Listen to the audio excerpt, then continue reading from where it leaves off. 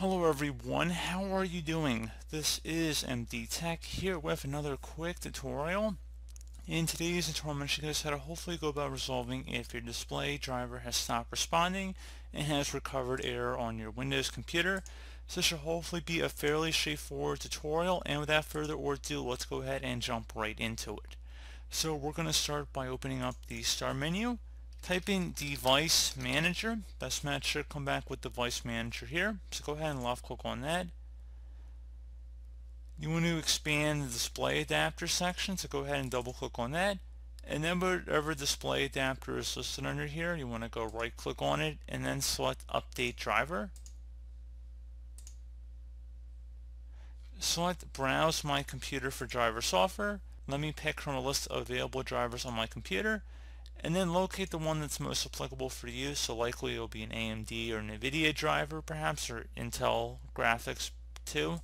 And you want to go select that. I'm in a virtual environment here, so I'm just going to select the one that's most applicable to me here, and then select Next.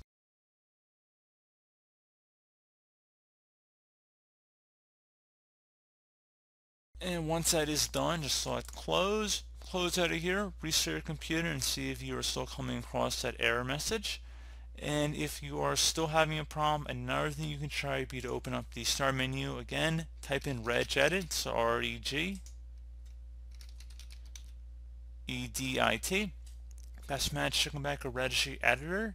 You want to right click on that and then select Run as Administrator. If you receive a user account control prompt, select Yes. Now before you proceed in the registry, I would highly suggest that you create a backup, so if anything went wrong you could easily recover it. In order to create the backup, it's very simple. Just go ahead and left click on the File tab, select Export. File name, I would suggest naming it the date in which you're making the backup. Export range should be selected to all, and then save it to a convenient location on your computer. And if you ever need to import it back in, just would select File and then Import. So pretty straightforward. And now we're ready to begin. So you want to expand the HKey local machine folder. So either double click on that or left click on the little arrow next to it to expand the drop down. Do the same thing now for the system folder. Same thing for current control set. So double click on that. Same thing for control. And now there should be a graphics drivers folder in here. So just go ahead and left click on that.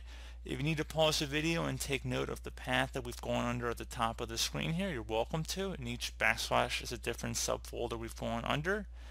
And now that we are here, you want to go on the right side in a blank area, select New, select DWORD 32-bit value, type in TDR delay.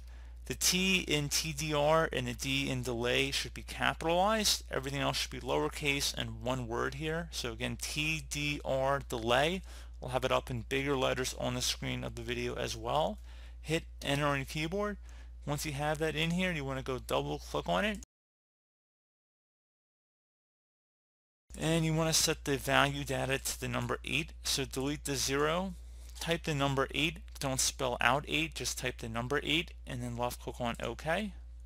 And once that is done, you should be able to just go ahead and close out of the registry editor at this time, and that should be about it. So as always, thank you guys for watching this brief tutorial. Do hope I was able to help you out, and I do look forward to catching you all in the next tutorial. Goodbye.